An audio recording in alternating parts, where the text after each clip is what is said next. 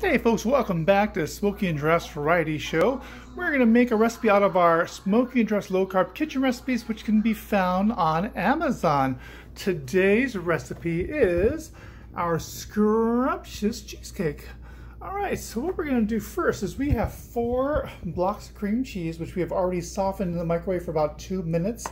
That way that they tend to mix easier, especially when you add all the ingredients together. So we'll just slightly break them apart before we add the remainder. So next we're going to add 2 containers of whichever kind of yogurt you like. We use a Light and Fit Greek lemon meringue. So we're going to put 2 containers of lemon meringue in here. There we go. We're also going to add 4 eggs. We've beaten the eggs beforehand. Then we're going to add 2 tablespoons of lemon juice and 2 teaspoons of vanilla extract. And honestly, we didn't have lemon juice, so we added 1 tablespoon of lemon extract. We figured that should be strong enough to be equivalent to 2 tablespoons of the lemon juice. From there, we're going to use our sweetener. We like to use just a generic sucralose or a generic Splenda. You can use anything, but it calls for 1 cup of sweetener, but we're going to do a heaping cup. So here we go, heaping cup of Splenda. We'll go ahead and mix that together, and then we'll be on to our next step. All right, as you can see, we've stirred it. Just give it a rough stir.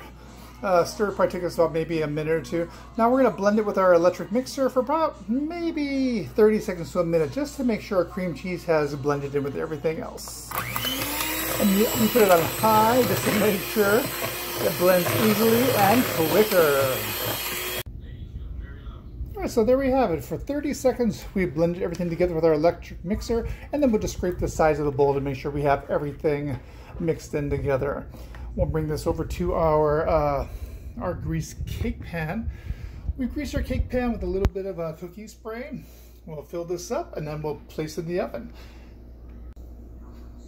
Alright, so that batch of our low-carb cheesecake batter just filled up our cake pan just perfectly. So what we'll do is we're going to go ahead and preheat our oven to 325 degrees, and we're going to place this in our oven for about an hour or until the cheesecake solidifies. So when you shake it, if it doesn't move, then that means it is finished. And we'll also use the toothpick test just to make sure. Alright, so here we go. We have this in for 1 hour and we'll be right back. Alright, we passed an hour. Let's open our oven slowly so it doesn't fall if it's not done. See how it is. Okay, so it looks like it's browning. And let's try to jiggle or move the pan slowly to see if it jiggles. Yeah, it kind of jiggles, so it means it's not finished yet. So we're going to close it back up gently. And let's see, we'll keep that. Let's lower it down to 300 degrees.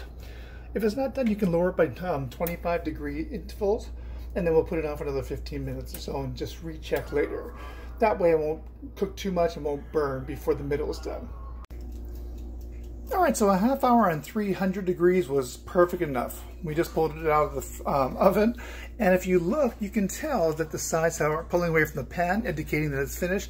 And when you kind of pull it back and forth to rock it, the middle doesn't really shake much. So we are done, and we're going to let it cool here for about 30 minutes. We'll put it into our fridge later after the 30 minutes.